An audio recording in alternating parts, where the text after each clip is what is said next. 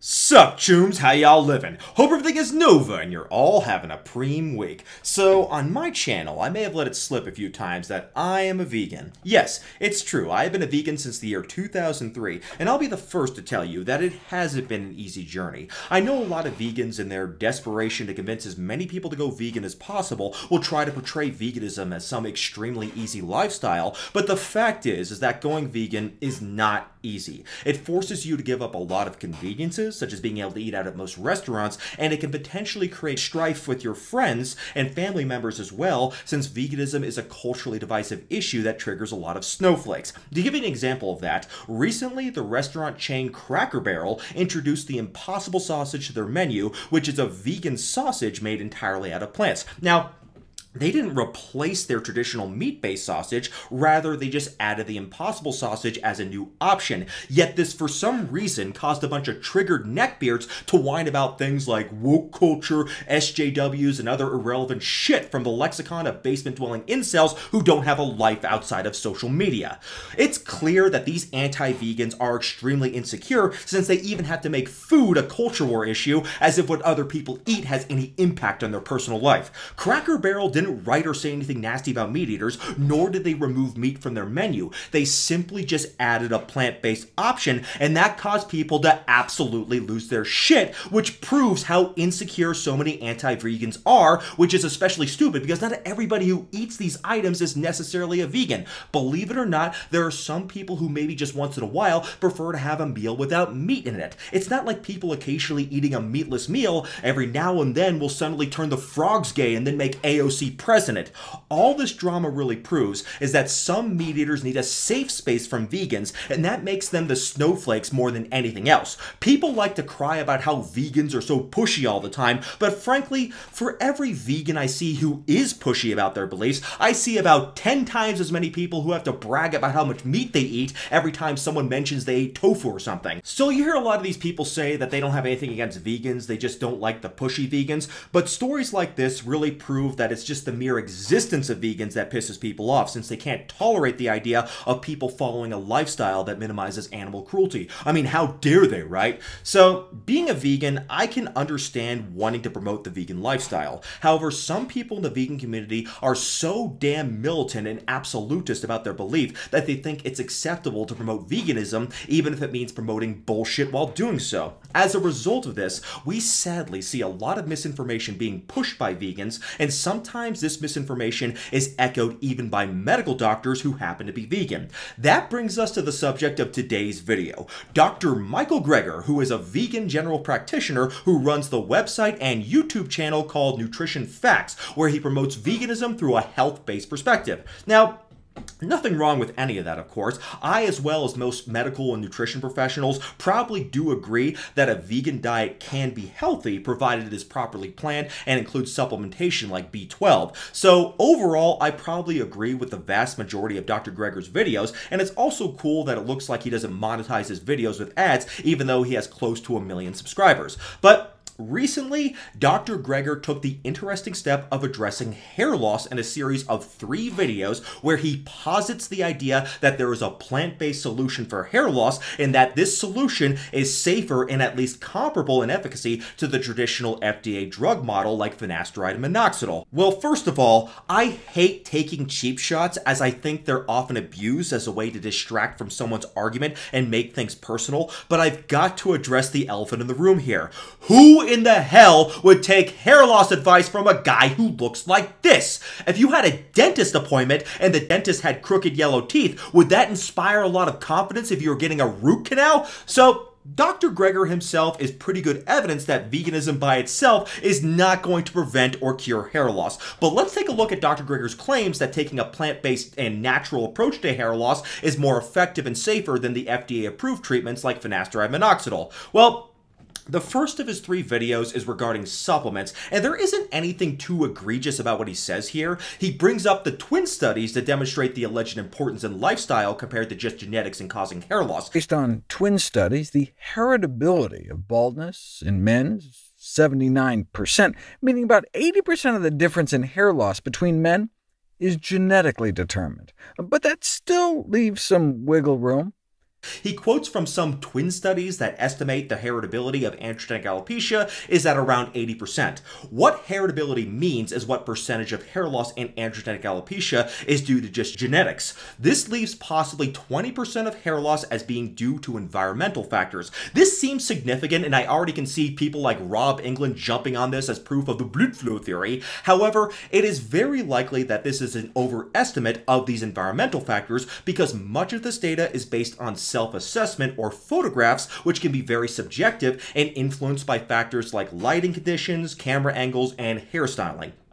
Also, when we are talking about differences in hair loss between twins, we are always talking about just relatively minor differences in their hair loss. For example, you can have one twin who is maybe a Norwood 3 and the other twin who is a Norwood 4, but you can never see identical twins where one is a Norwood 1 with a full head of hair and the other is a Norwood 7. Clearly, there are no environmental factors that can do that. In a review article on the genetics of androgenetic alopecia that I've quoted several times in my last few videos, the authors feel that the heritability of androgenetic alopecia is actually higher than 80%. They say, quote, "However, the true heritability may even be higher as any random misclassification of androgenetic alopecia severity, for example, in studies involving self-assessment, would lead to an underestimation of the heritability. The issue of whether environmental factors, in some instances mediated through epigenetic mechanisms, are involved in androgenetic alopecia remains unclear." Unquote. There is another explanation besides environmental factors that can cause monozygous, also known as identical twins, to have differences in appearance, hair growth, and susceptibility to diseases. This article here notes that despite identical twins having identical genetics, quote, "Most monozygotic twin pairs are not identical. Several types of phenotypic discordance may be observed, such as differences in susceptibilities to diseases and a wide range of anthropomorphic features." Unquote. The authors of this article found that there are modifications to our genes that occur over time, which are called epigenetic modifications. These modifications can cause the differences that are seen in so-called identical twins. Although some of these epigenetic modifications may be due to environmental factors like smoking, many of these modifications are just random events that occur when cells divide. As the authors state here, quote, "Smoking habits, physical activity, or diet, among others, are external factors that have been proposed to have long-term influence on epigenetic modifications. However, it is possible that small defects in transmitting epigenetic information through successive cell divisions or maintaining it in differentiated cells accumulate in a process that could be considered as an epigenetic drift associated with the aging process." Unquote. So, environmental factors in hair loss are pretty overblown. Usually they're overblown by people who want to sell some bullshit product or program where they insist there is more to fighting hair loss than DHT. However, admittedly, there may be a few environmental factors that do exist which do hurt your hair. This would include things like smoking, which can injure the hair follicles and make hair loss worse, and Dr. Greger goes over some of these factors, and I did too in my video on smoking and hair loss, which I'll link below. He also brings up mercury contamination from fish, which is an interesting point. It's not clear how much of a role mercury contamination plays in hair loss, but mercury is definitely not something you want in your diet. So any advice on how to reduce mercury consumption, including eliminating fish from your diet, is a good thing regardless of hair loss, so I don't take any issue with his advice here. He also mentions how biotin deficiencies can cause hair loss, but that biotin deficiencies are also very rare. And furthermore, biotin supplements can contain far too much biotin and can actually be detrimental to your health. He brings up how egg consumption can interfere with biotin consumption, which is true since egg whites contain avidin, which is an anti-nutrient that lowers biotin absorption in the gut, although you'd need to consume large quantities of it, probably up to 20 or more egg whites per day, which I know some people actually do thanks to overhyped health claims about eggs from keto cultists online, so it's still worth bringing up. Dr. Greger also mentions that other severe vitamin and mineral deficiencies like zinc can cause hair loss, but then he accurately points out that these deficiencies, just like biotin deficiencies, are extremely rare, and that taking supplements just isn't necessary so long as your diet contains adequate amounts of nutrients. And So far, I have to say this is pretty good advice, although I think he probably could have done a better job of pointing out the limitations of the twin studies, since oftentimes these studies, like I said, are exploited by snake oil salesmen and hairline fraud cells to sell their bullshit products and programs.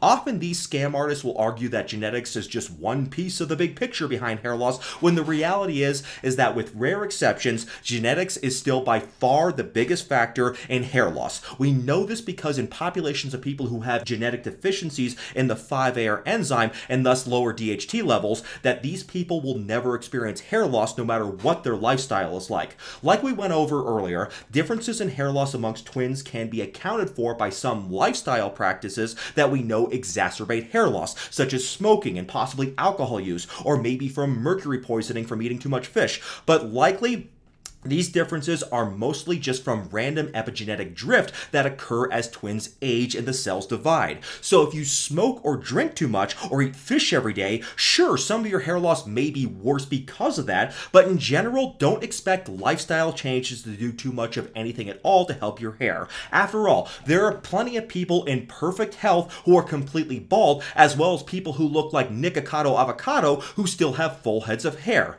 As far as vitamin and mineral deficiencies go, they just aren't a cause of hair loss in the developed world. So don't think that popping a biotin supplement or using a shampoo with a biotin or saw palmetto supplement or whatever the hell is in it is going to do any good for your hair whatsoever. So far, Dr. Greger and I are pretty much on the same wavelength here. So let's move on to his second video in his trilogy on hair loss. This next video is called Pills for Hair Growth. Of course, he's talking about finasteride and minoxidil here. These are the two FDA-approved hair loss treatments after all. He points out that it is a myth that other hair loss remedies sold on the internet can cure hair loss, and that these remedies actually turn out to be more expensive than the FDA-approved drugs. So I've got to agree with him here. That's all perfectly reasonable, of course. However, here's where I think Dr. Greger starts to become a little bit more misleading. The drugs can help, but can cause side effects. The Propecia can diminish libido and cause sexual dysfunction, while the topical minoxidil can cause itching, though I believe this is a typo, for scaling much better than scalping. Here's a more comprehensive list of the more common side effects. To understand why there are so many hormonal side effects for Propecia, like impotence, testicular pain, breast enlargement, you have to understand how the drug works. So here he brings up the possible side effects from finasteride minoxidil, and then he goes on to say that to understand the side effects of finasteride, we have to know how the drug works.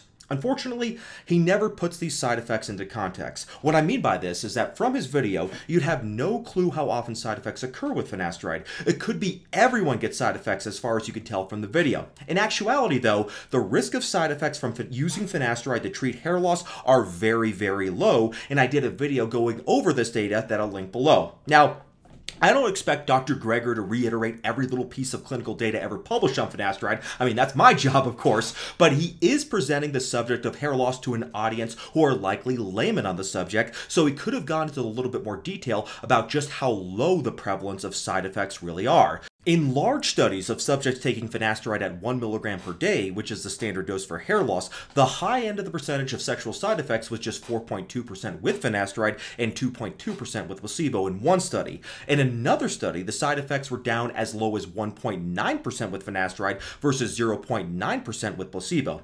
It's this data that allows us to say that the real incidence of sexual side effects due to taking 1 mg of finasteride daily is only 1 to 2%. In these original studies, the incidence of side effects actually decreased if the drug was continued, and none of these side effects were permanent when the drug was stopped. In fact, the incidence of side effects may even be less than what I just reported. In a meta-analysis, which is a combination of data from multiple studies, there was actually no increase in sexual side effects compared with placebo when looking at a total of over 17,000 subjects on finasteride at 1 mg per day versus placebo. So by not even mentioning this low incidence of side effects, Dr. Greger is letting the viewer form his or her own conclusion about how frequent side effects are with finasteride. He's not actually giving peddling misinformation, but he's kind of implying that the side effects are frequent. So this little bit of fear-mongering is his setup for the next video on vegan treatments for hair loss. Anyways, if you want more detailed information on the incidence of finasteride side effects, I have made several videos addressing that very subject, but I'll go ahead and link one of the more detailed videos below in case you haven't seen it yet. So Dr. Greger then talks about how finasteride works, and he unfortunately manages to confuse the issue even more. Androgens, male hormones like testosterone, are the principal drivers of hair growth in both men and women. We know this from studies a half-century ago that show that castration of men stopped hair loss. Well, both these statements are true, but it doesn't make sense the way he says it. He says androgens are the principal drivers of hair growth in men and women, but then he says we know this because castration stops hair loss. Well, by saying that, he makes it sound like androgens aren't the principal driver of hair loss, since if you get rid of androgens through castration, then you would expect your hair to fall out, but instead the opposite happens. Castration actually stops hair loss. So this is the problem with trying to oversimplify something as complicated as hair loss. Yes, it's true that androgens, specifically the trash hormone DHT, drive the development of beard and body hair during puberty, but DHT in adulthood in people with the genetics for androgenic alopecia actually causes hair loss, which is why castration reverses this hair loss. If you suppress the trash hormone DHT, hopefully with finasteride and not with castration, you will get a cessation of hair loss, and likely you will get hair regrowth as well. If you've watched my video, then this is of course not news, chums, but if you were unaware of how androgenic alopecia works and watched this video by Dr. Greger, I think you'd be totally confused, especially since Dr. Greger's audience are just noobs who are probably convinced veganism will solve every problem in the world somehow. Anyways, Dr. Greger goes off into a tangent into the history of castration and eugenics in the United States as well as Germany, which is pretty interesting but really has nothing to do with the subject, so we'll go ahead and skip this as it's pretty irrelevant. So he gets back to androgens again, and he brings up the 5-alpha reductase enzyme that converts testosterone into the trash hormone DHT. He goes on to baselessly say that the decrease in DHT is what causes erectile dysfunction, and then he claims that this can last for years. Whereas for men, it has the sexual side effects like erectile dysfunction, which can affect men for years. He even says that in 20% of subjects, these side effects can be permanent. Side effects that may even be permanent. Up to 20% of subjects reporting persistent sexual dysfunction for 6 or more years after stopping the drug, suggesting the possibility that it may never go away. He is quoting a study by Dr. Earwig here, who is of course one of the handful of doctors alongside others like Dr. Trash, who make a career out of pushing the post-finasteride syndrome conspiracy theory, which is the fake condition where people claim that finasteride side effects are permanent. These doctors get funding from scam organizations like the PFS network to fund fake bullshit studies that have no control groups and are tainted by massive selection bias problems. Specifically, these doctors who conduct these anti-finasteride studies recruit their subjects from the Propecia Health Forums, which is a finasteride-hating cult where people attribute every problem imaginable to finasteride, whether it be finasteride making their anus numb or finasteride making them gay or transgendered. Anyways, Dr. Greger quotes a very misleading quote from the abstract of Dr. Earwig's paper. The quote says, quote, "In a clinical series, 20% of subjects with male pattern hair loss reported persistent sexual dysfunction for greater than 6 years, suggesting the possibility that the dysfunction may be permanent." Unquote. Wait a minute. 20% of men taking finasteride for hair loss develop persistent sexual dysfunction for greater than 6 years? That's what it sounds like, and that's what Dr. Greger implies here. What clinical series is Dr. Earwig talking about here, I wonder? Well, if you actually read Dr. Earwig's paper, he's talking about his own study reported in this paper, not some earlier study, which is what the sentence sounds like. And in this study, all the subjects were from the Propecia Health Forum veterans, and all of them complained of persistent sexual dysfunction after taking finasteride. The 20% number refers to the number of these PFS claimants whose sexual dysfunction lasted over 6 years. So, like with all the fraudulent PFS studies, this study fails to prove any link between taking finasteride and persistent sexual dysfunction. As Dr. Earwig himself says in his paper, the only true way to prove or disprove post-finasteride syndrome would be to do a prospective randomized study, but Dr. Earwig admits, quote, Although a large, well-powered randomized control trial lasting several years would be the ideal way to determine the incidence of persistent side effects of finasteride, such a large trial is unlikely to be funded. Unquote. So the PFS network, formerly known as the PFS Foundation, has been funding bullshit studies for years. You'd think after all this time they try to use the money they raise from their gullible donors to fund this type of definitive study, but instead they keep funding these bogus Dr. Earwig and Dr. Trash studies that have the exact same flaws, meaning no control group and selection bias problems. It's almost as if they know the condition is bullshit and are too afraid to fund a legitimate study, since it will confirm that post-finasteride syndrome is a fake condition which will cause the money to dry up, and the PFS network will have to give up their luxurious lifestyle of lavish mansions and exotic sports cars. So next, Dr. Greger brings up neurosteroids, as if we don't already hear enough about this goddamn subject. What we think might be happening is that the drug may actually structurally change the part of your brain responsible for sexual function. Now, I just did 3 new videos on neurosteroids in addition to one earlier I made about a year ago, so I won't repeat the arguments I made about why finasteride does not significantly affect neurosteroid levels, and I'll link those videos below. But very briefly, let me say that the problem with saying that finasteride alters neurosteroid levels is the fact that finasteride blocks the type 2 5-AR isoenzyme. The reason why that's important is because the predominant isoenzyme in the brain is the type 1 5-AR isoenzyme, and there is in fact no type 2 5-AR isoenzyme activity in the brain. The reason that rodent studies show effects from finasteride on neurosteroid levels is due to species differences between rodents and humans. In rodents, unlike in humans, finasteride is a strong type 1 isoenzyme blocker as well as a type 2 blocker. Also, these rodent studies use doses of finasteride which, when adjusted for weight, are hundreds of times higher than a normal human dose. But despite these problems, these are the studies that people like Dr. Earwig, Dr. Trash, and the PFS network love to quote to get their precious donation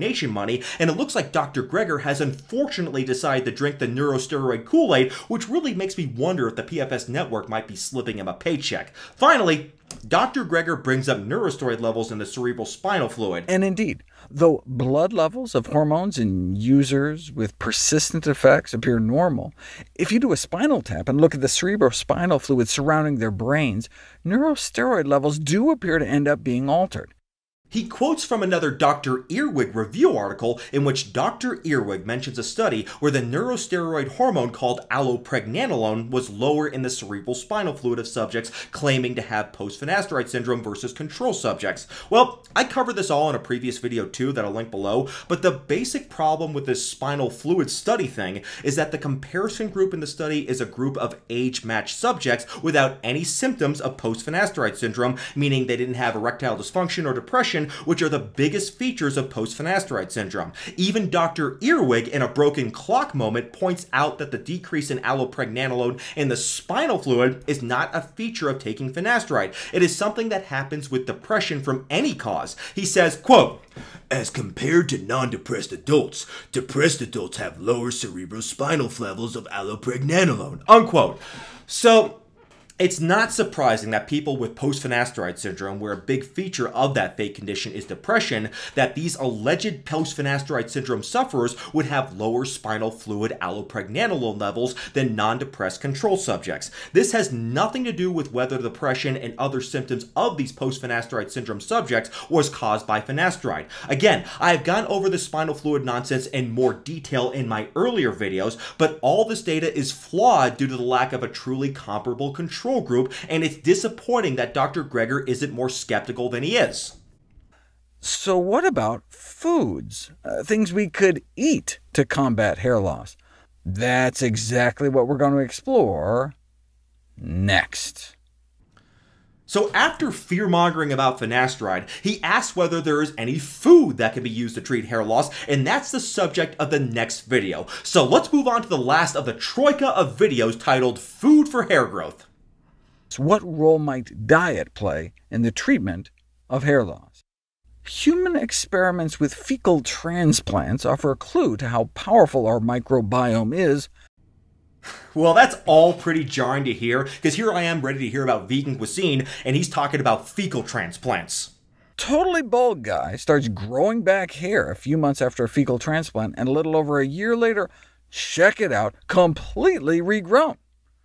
So pretty amazing, right? Even after starting off the video where he defines androgenic alopecia and says how it's one of the most common conditions seen by dermatologists, he pulls a bait and switch because the guy in the picture sure as hell doesn't look like he has androgenic alopecia, and that's because he doesn't. The type of hair loss this guy has is called alopecia universalis, which is a form of alopecia areata, which has nothing at all to do with androgenic alopecia. It is an autoimmune disorder, and this study theorized that possibly putting a fecal transplant in someone with alopecia areata may affect their immune system and regrow their hair. However, Dr. Greger doesn't even mention this little detail. It's just a way for him to make a point about diet affecting hair, I guess, as well as to make a poorly timed joke about brown smoothies. The moral of the story is not to drink brown smoothies, but to keep your good gut bugs happy. He next brings up a study on the Mediterranean diet and androgenic alopecia. In this study from Italy, 104 subjects seen in a dermatology clinic for androgenic alopecia were compared to 108 men without androgenic alopecia. The investigators asked all the men about their diet. Here are the results of their answers. Yes, they looked at about 15 dietary habits and found that the men without androgenic alopecia ate more raw vegetables per week, meaning at least 3 times per week. They also used more fresh herbs, meaning regular use of at least 3 different herbs. Now, I think this study is flat out ridiculous. I try to have an open mind about whether diet might improve or worsen the degree of androgenic alopecia, but remember, the 2 groups here either had or didn't have androgenic alopecia. So I'm somehow expected to believe that the difference between having or not having androgenic alopecia is eating 2 versus 3 servings of raw vegetables per week, or if that I add rosemary to my food, I'll suddenly have a full head of hair. I'm expected to believe that? Will you shut up, man? Listen, who?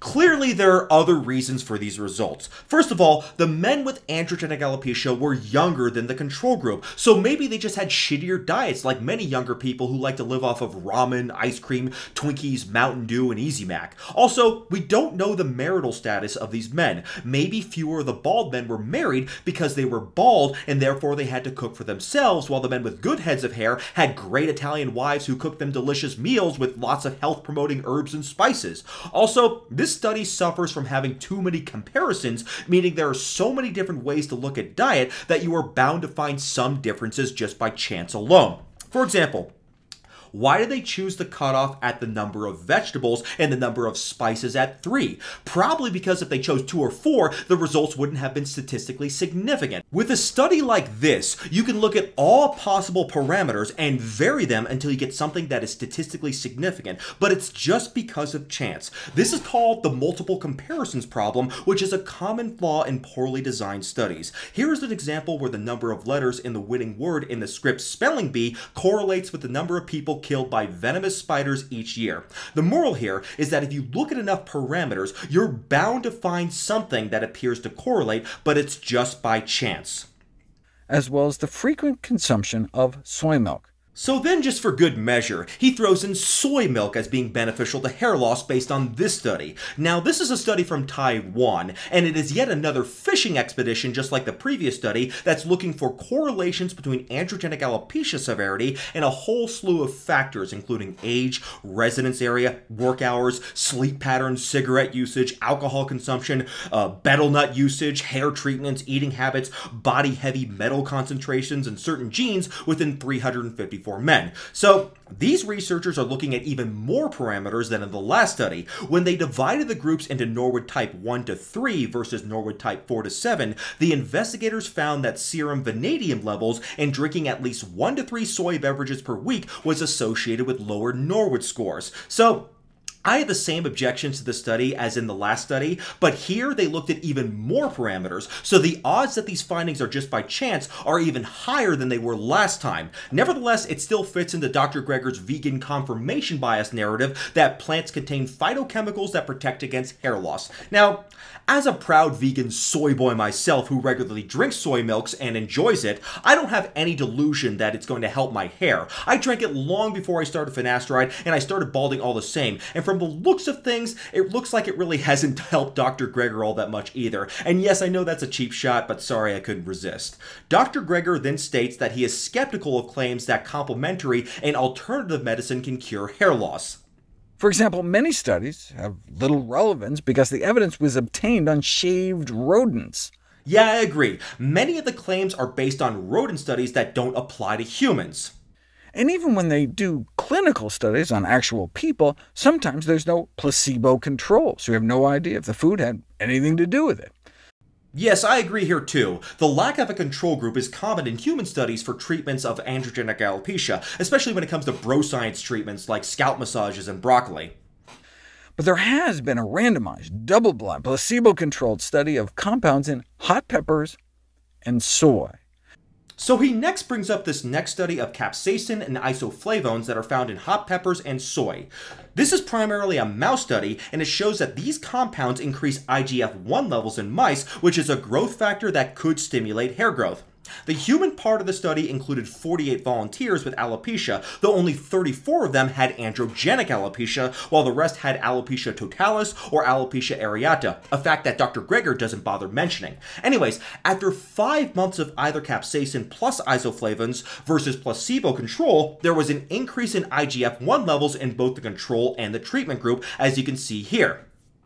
Although if you look at the graph, supposedly the differences in IGF-1 levels was only statistically significant in the treatment group on the right, though the two effects don't look all that different to me. In fact, overall, the placebo group started out with and then ended up with higher IGF-1 levels than in the treatment group, yet supposedly the treatment group had more hair growth as shown in these sample photos here. This doesn't make much sense if the absolute level of IGF-1 was the most important factor. Anyways, the results were based on just analyses of before and after photos, and no phototrichograms were used in the study, which is a big deal since phototrichograms are the most objective measurement for assessing hair growth or hair loss. So even though the mouse results are interesting, I don't think this study is great evidence that popping hot peppers and drinking soy milk are going to regrow your hair anytime soon. So after a little digression on how many peppers and how much soy you need to eat to replicate the doses in this study, Dr. Greger comes to the last study of this video. There's also been a randomized, double-blind, placebo-controlled trial of pumpkin seed oil. You heard it there, chums. The vegan answer to hair loss is pumpkin seed oil. Well, actually, no it isn't. Truth is that pumpkin seed oil is completely worthless, and I actually did a video on this very study where I debunked it over a year ago, and I'll link it below if you haven't seen it yet. Here's the study in question, which is from Good Korea, which normally is a good source for hair loss information, even though this study is of course completely bullshit. Anyways, let's just listen to what Dr. Greger's analysis of the study is and hear what he has to say. 76 men with male pattern baldness received 400 milligrams of pumpkin seed oil a day, hidden in capsules, or they took capsules filled instead with a placebo for a few months. After 24 weeks of treatment, self-rated improvement in satisfaction scores in the actual pumpkin seed oil group was higher, and they objectively had more hair, a 40% increase in hair counts compared to only 10% in the placebo group. Here's some representative before and after shots of the improvement in hair coverage on 2.5 pumpkin seeds worth of daily oil. Show those pictures to blinded investigators who don't know who's in which group, and they rate the placebo groups as getting slightly worse over time, but the pumpkin seed oil group getting significantly better. Okay, cool story, bro. So what about side effects? They looked before and after an index of erectile dysfunction and found no evidence of adverse effects. Wow, no side effects. That sounds too good to be true, right? Well, there are a couple of problems with this study. For one, despite its title talking about pumpkin seed oil, this is actually not a study about pumpkin seed oil at all. Rather, what the subjects in the study received was 400 milligrams of something called Octasabal Plus. This is something made by a good Korean company called Dream Plus Company Limited. Okay, so what's actually in this Octasabal Plus thing? Well, an internet search brings us to the Dream Plus Company website, which shows pretty cool-looking black capsules, which I guess is pretty cool because, you know, people say I'm all about the black pill, yo. But anyways, color aside, let's look at the ingredients in the supplement. Okay.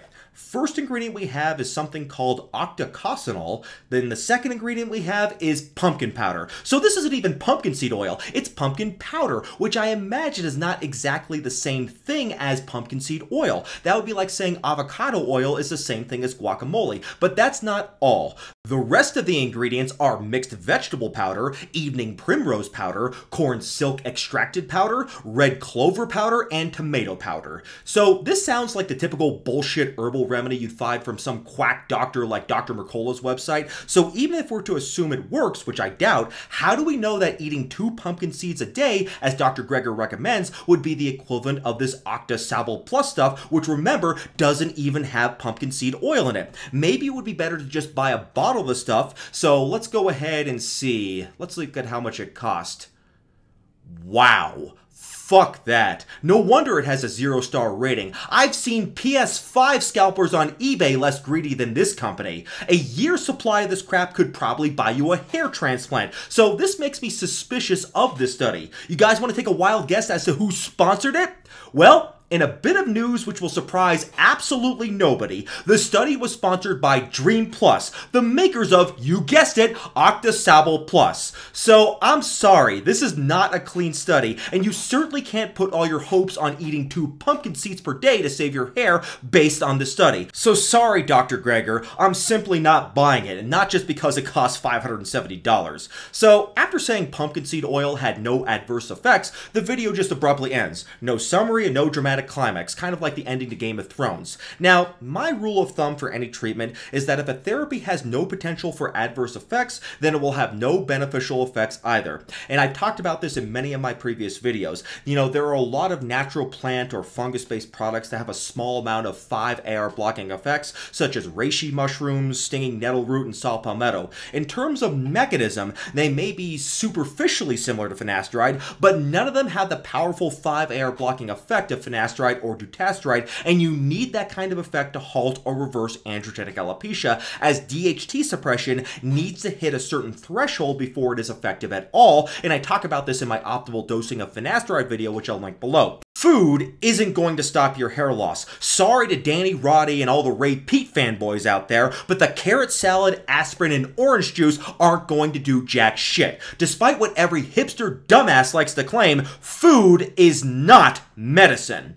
None of the studies Dr. Greger quotes compares the results of plant-based treatments to drug treatments, and that's because none of them would be even in the same solar system in terms of efficacy. So there's plenty of good reasons to go vegan. Hell, depending on your current diet, there may even be some good health reasons to go vegan, especially when it comes to cardiovascular health, but the strongest arguments in favor of veganism are rooted in ethics. I am vegan because mentally, I could not handle the idea of contributing to the diabolical cruelty I know animals endure on a daily basis so people can enjoy meat. I would love it if as many people could go vegan as possible, but the last thing I would want is to convince people to go vegan for fallacious reasons. And that is why the worst thing vegans can do is oversell the benefits of a vegan lifestyle. If you tell someone the truth about veganism, that veganism isn't easy, that it requires you to make compromises to your convenience and comfort levels, then I know that if that person does go vegan, they'll do so for sincere reasons, knowing what it entails.